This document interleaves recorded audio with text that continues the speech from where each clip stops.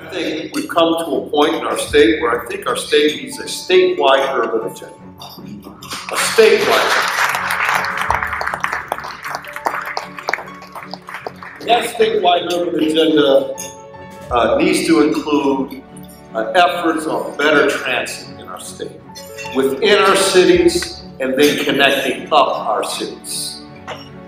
Our state agenda should include efforts to make our cities more walkable. Our state agenda should include things that help remove blight from our urban centers.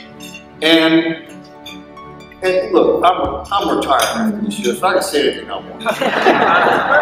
want. We need a state legislature that understands that our cities are economic engines, not economic drains. They need to understand that.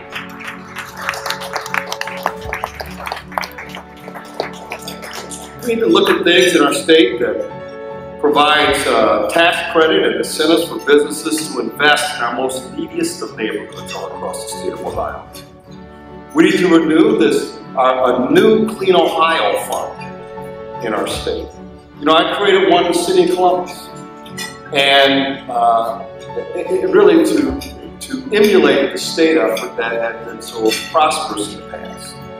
So we did the Green Columbus Fund in the city of Columbus, and we had to get a state law change to it and provide for it. So essentially we issue bonds, using the proceeds of those bonds for private sector cleanup in some of our toughest areas.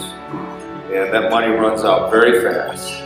But we need to reinvigorate a new Clean Ohio Fund at the state level.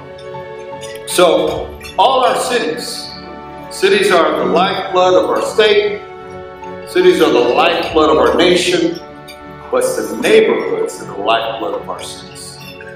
So we need to have great neighborhoods in all of our cities to make our cities great, then our states great, then ultimately our nation great.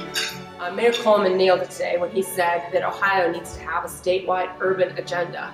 And that's what the Greater Ohio Policy Center is focused on, is bringing these issues that are being addressed and the concerns that we have that are dispersed throughout the entire state and trying to bring them up to a high level of urgency.